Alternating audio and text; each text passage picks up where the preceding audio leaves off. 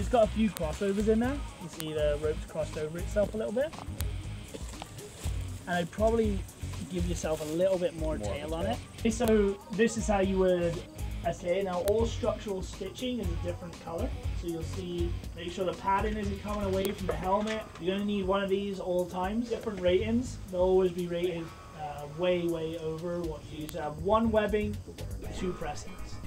Side by side. Yeah, that's Fine, which is the side which is got the loop on. If you tie a safety knot, it means that you think that you tied your first knot incorrectly. In front, around behind, and push it down through.